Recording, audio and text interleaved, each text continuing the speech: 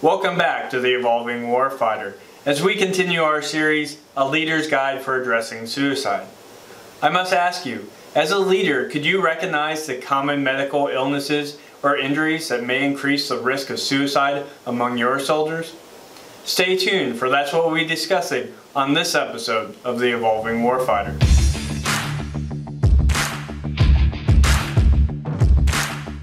Through the course of human evolution, mankind has increased its cognitive abilities. I believe it's the higher level thought processes and the ability to use logic that allowed mankind to dominate other species on this planet.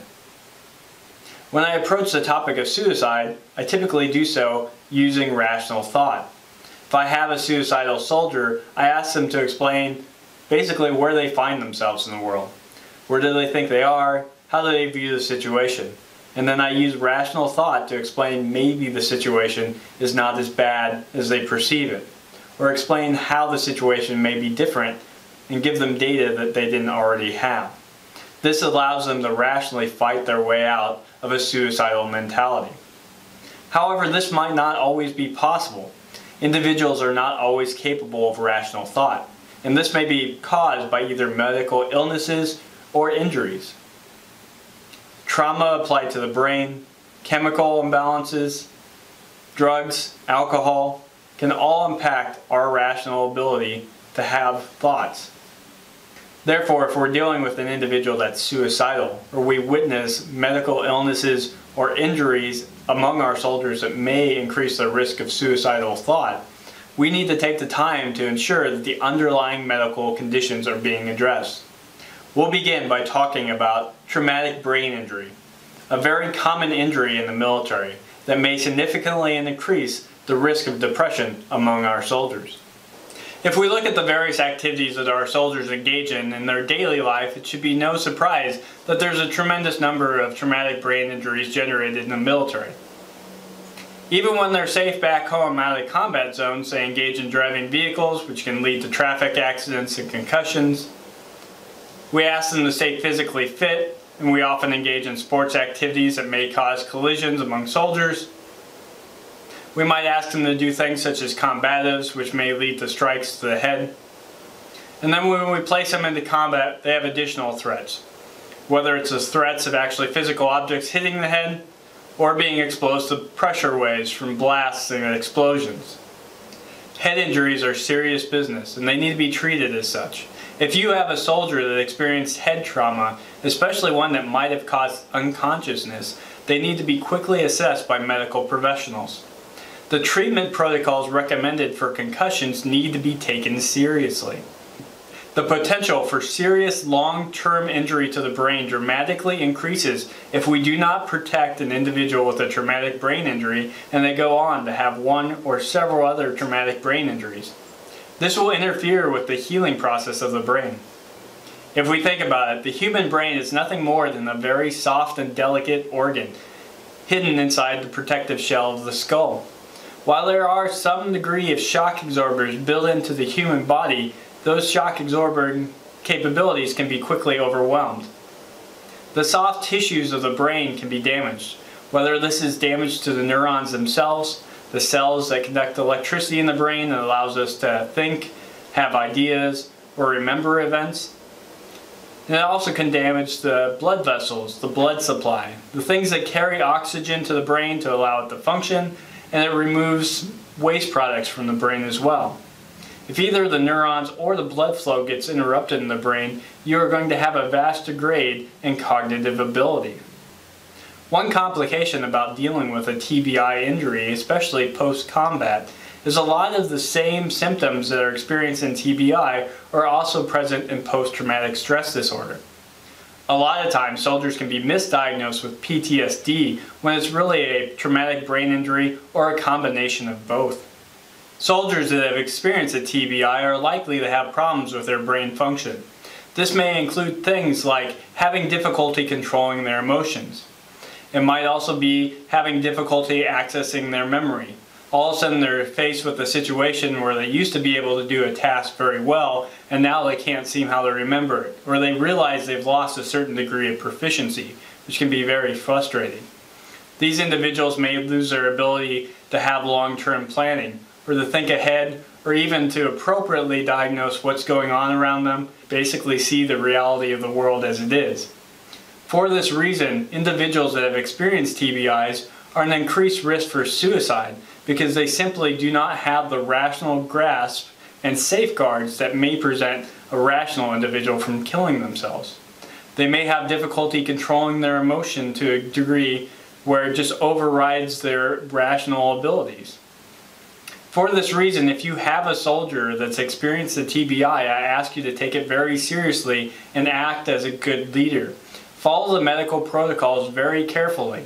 If you have a soldier that experiences a concussion, they will often tell that soldier to rest and relax for several days and not engage in their brain function.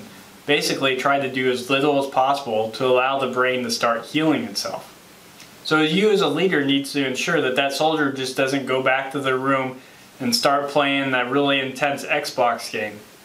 They really need to take the protocol seriously because it can have very significant long-term impacts on their mental health and their cognitive abilities. Leaders may be tempted to ask these soldiers to violate medical protocols because they perceive that they really need this individual to participate in the mission. But I ask you, please treat this as a serious injury. Please safeguard your soldiers and take it serious. If you have an individual experiencing TBI, please take due diligence to safeguard them and ensure that they're not taking actions that will harm themselves.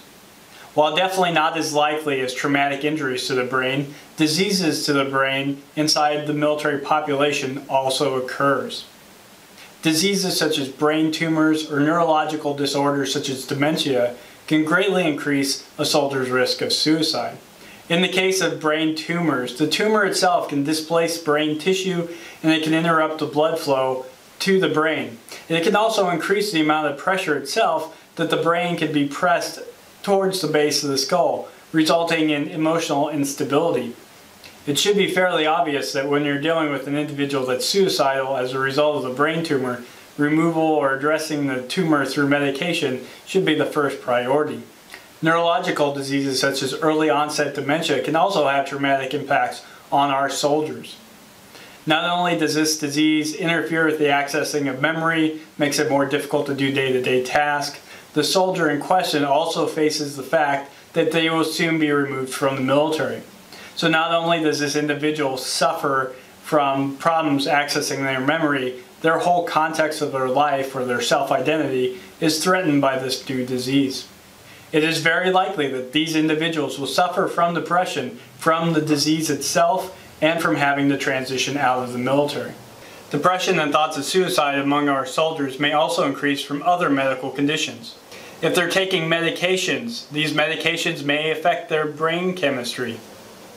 While many medications help deal with the initial injury, the side effects can be traumatic in terms of the ability to think or the ability to have emotional control. When we're talking about a medical reason for suicide, we have to address chronic pain. Chronic pain management is definitely a condition that can lead to thoughts of suicide. While there are great medications out there to try to address chronic pain or significant pain among individuals, it may interfere with their ability to take joy of the simple things in their life. While I believe it's totally appropriate to try every attempt to remove pain from an individual, we must do so in a way that doesn't cripple them in terms of their psychological and mental health. It's very difficult, especially with the overuse of opiates in our American society, to treat pain. This leads us into our final topic of dealing with chemical addictions. This might occur through the lawful use of pain control medications, or may also occur from the use of illicit drugs or alcohol. It's fairly easy to see how chemical dependence can occur in the use of prescription drugs, illegal drugs, and even alcohol, because it plays on basic brain chemistry. We're going to take the example of opiates. Opiates are a prescription drug that stops pain channels, but also plays upon the dopamine channels in the brain. Dopamine is a chemical that causes you to feel relaxation and a sense of euphoria. When an individual takes opiates, their brain is flooded with dopamine, a chemical that makes them feel good. Unfortunately, what this does is it desensitizes the dopamine receptors inside the brain. When we engage in everyday activities in our life that we enjoy, dopamine inside the brain is created, and we feel joy in that activity. However, if you are on opiates or other chemicals that cause a mass release of dopamines, when we engage in those same activities, we don't receive as much joy in them compared to the use of the drug.